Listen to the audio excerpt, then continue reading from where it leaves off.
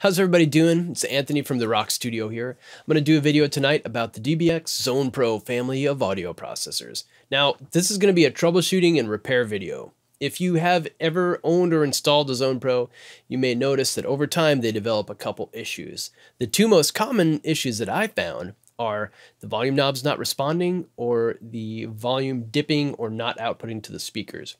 So we're going to take a look at both those problems and I'm going to show you how to repair both of them. And it's not too hard to do, so just follow along with me. I'm going to walk you through every single step. And by the time we're done, you're going to be a top pro, just like me. The ZonePro is a great product. It is super affordable when it comes to price per in and output ratio. So you got to look at that. How many ins and outs does it have versus the price? It's the most affordable one on the market, and it is very flexible without being overly complicated. The one downfall about the ZonePro is that it runs extremely hot. Over time, what that heat does, it dries out the capacitors on the inside and they'll start to not work properly. They'll start to pop open, and that's when you start to experience some of these problems. Now, the first problem I want to talk about doesn't involve the capacitors, but it's simply the volume knobs on the wall stop responding. So if you go to the wall and you turn the knob and the volume doesn't go up or down properly, this might be the solution to that problem. Now, the best way to diagnose this is to log in with your computer, look at the graphical representation of that volume knob, and turn it while you're looking at the computer. And if the volume knob on the screen doesn't respond, then you know you've got to replace that potentiometer in the wall. I'm going to walk you through that step by step. It's really simple. If you've never done any electronic repair, this is going to be a great opportunity for you to get your feet wet. Now, the second problem that I see with the ZonePros are, like I said before, the capacitors heating up and popping. One way to diagnose this problem is to log into the ZonePro, click on the Help tab, and look for hardware info. Now, you'll see a drop-down list of a bunch of different parameters. The one to look for would be power down hits. You can always call Harman Support and tell them what you see on there, and they'll be able to guide you. In my case, what I noticed when I'd started to see those errors pop up and the unit wasn't really acting properly, when I'd open it up, I'd noticed that the capacitors were started to go bad. We're going to replace the really generic capacitors in there with really good ones made by Panasonic. We're going to go from an 85-degree capacitor to a 105-degree cap, and that is going to be a higher spec. It's going to be able to handle and operate in higher temperature range. So that's good for us because the unit runs really hot. Nowadays, when I install a ZonePro, I'll always put a cooling fan on it. I'll either double-side tape it to the top, right over the cooling grates, and let it saturate that critical power supply area with cool air. Or after it's installed in a rack, I'll put a 140mm fan on the side, blowing right over from the power supply side to the other side, and get a lot of cool air flowing around there. Because like I said, this thing runs crazy hot. If you put one in a rack and you leave it running for a while and you stick your hand underneath on the right-hand side, you'll see what I'm talking about. It's blazing hot in there. It's like an oven. I hope this video is going to help you troubleshoot and repair your ZonePro, and thank you so much for watching and being with me here on the Rock Studio. Now I'm going to walk you through how to troubleshoot and hopefully diagnose and repair your ZonePro device, but keep in mind, I'm not an electronics engineer and I know just enough to be dangerous, so follow along at your own risk. This section is called Anthony's Troubleshooting Steps. First, you're going to log into your ZonePro and look for those error codes I spoke about earlier. So to do that, connect to the device, open up Help and then Hardware Info. Look for power down hits and critical errors. If you're seeing a lot of errors, you're going to want to open up your ZonePro and look for bulging capacitors. Or, at this point, pack up your ZonePro and send it back to Harman for repair. The other option would be to replace the ZonePro with a new one. If you're having trouble setting the volume with your ZonePro, follow these steps. Log into the ZonePro and look at the graphical representation of the volume knob. If you're not seeing it respond to the movement of the actual knob, check the connectors. Just give them a visual inspection to make sure they look good. If they're in good shape, then the next step is to check the cable using a network test tool. Remember, the ZC bus runs over Cat5e or Cat6 cable, whatever you have network cable-wise. So grab a network testing tool like the one in the video description. Check the cables. If the cable looks bad, go ahead and re-terminate the connections. Test it again. If it looks good and you're still having volume problems, you're going to have to either replace the potentiometer or replace the entire zone control device with another ZC2 or ZC3. The replacement potentiometer will cost less than $3, but a new zone control device could be anywhere from $50 to $60. Now I'll demonstrate how to replace the potentiometer. First, disassemble the zone control device, pop the volume knob off, and use a C-wrench or whatever you have to loosen that nut. Flip it over and squeeze the end of those posts together towards the center, and then you can wedge your fingers in between, pop the circuit board off the back. The volume pot's on these really long 90-degree legs, so bend the body of the pot out of the way, and you're going to clip those legs off with some kind of wire clipper. It's important to leave a bit of a stem sticking out that you can grab with the needle nose pliers. I need to point out that I haven't had any luck cleaning these pots with deoxit to get them to work again. It seems like once they stop working, they're totally done, and you can't clean them and bring them back to life. You've got to replace the pot.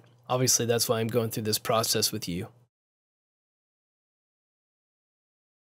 You want to make sure that the solder's melted all the way through so you don't accidentally pull off any copper trace that could be located on the top side of the circuit board that you don't see from the back. After you've removed all 3 stems, use a solder sucker to get all the solder out of the holes.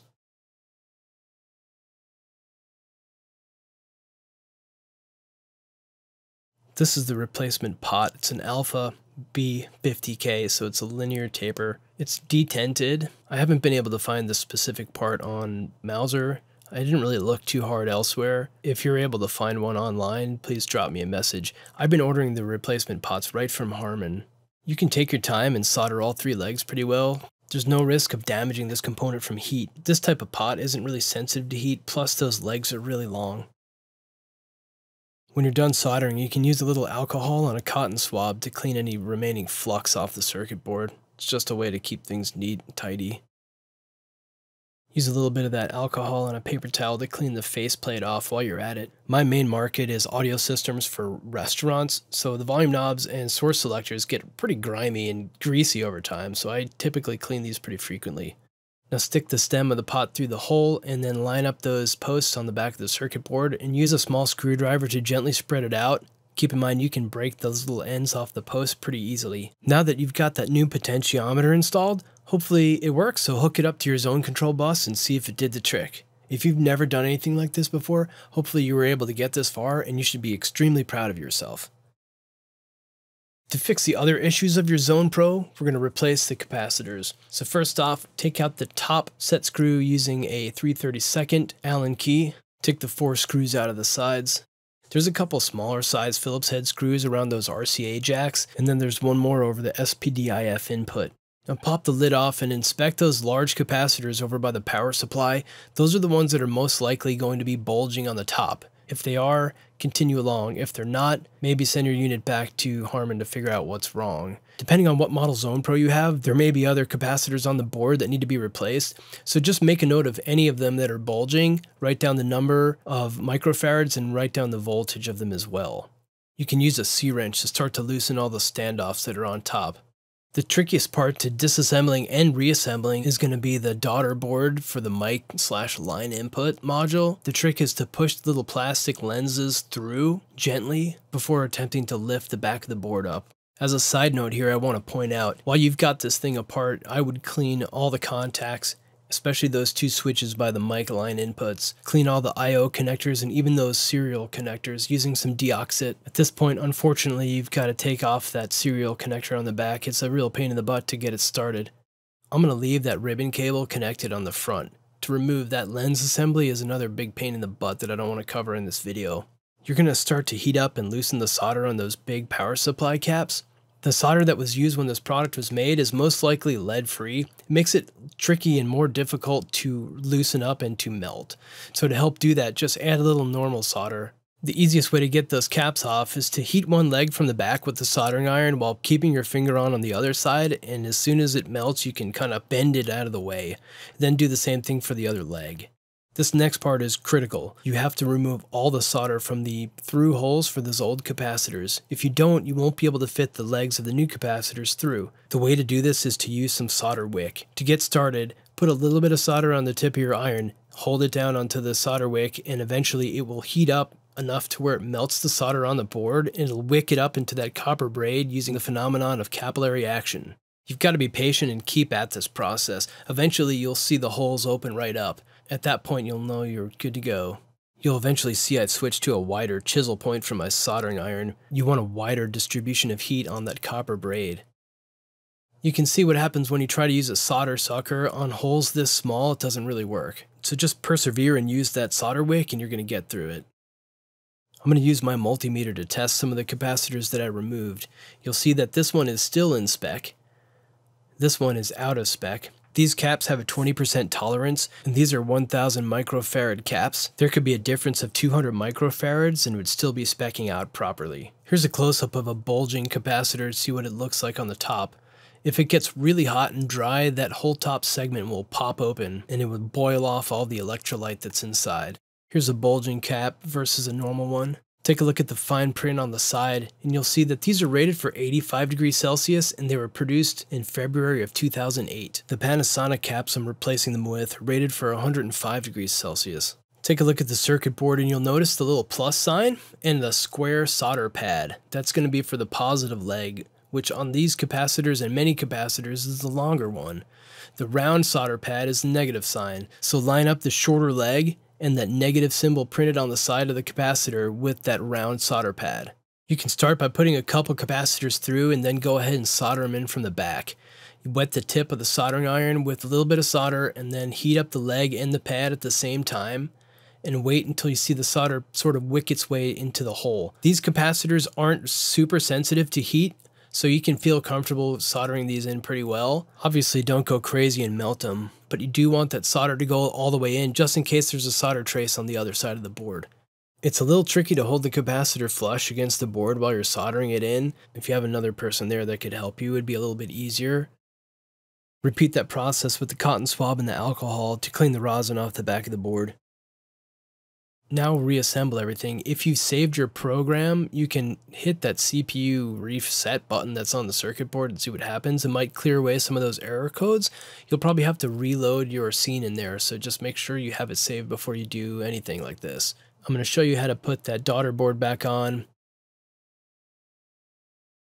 Lightly set the daughter board in place and then push those two plastic lenses on with the needle nose plier before you try to push the daughter board onto those I/O jacks.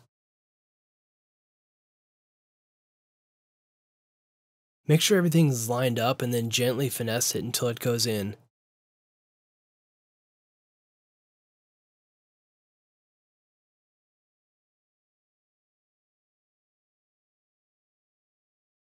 I hope you were able to solve whatever problem you had with your ZonePro by following along to this video. If you haven't, please leave a message in the comments. If you know of a better solution or a different solution, please leave me a message as well. And if you need any advice about this sort of device or anything similar, please drop me a line. And as always, thank you so much for watching, and come back again and see what we're up to here at the Rock Studio.